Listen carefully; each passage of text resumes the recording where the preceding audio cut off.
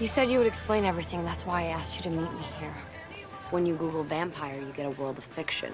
What's the reality? I can tell you whatever you want to know. I know you eat garlic. Yes.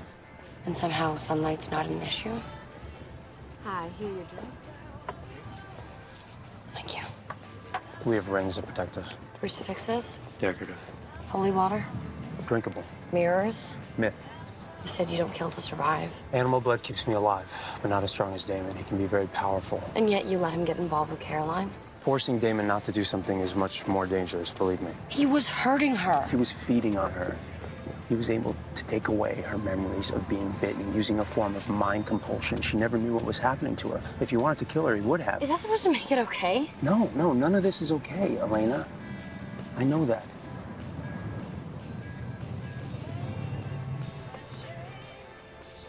Are there any others aside from you and Damon? Not in Mystic Falls, not anymore. Not anymore? There was a time when this town was very much aware of vampires, and it didn't end well for anybody. That's why it's important that you don't tell anyone. I can't promise that.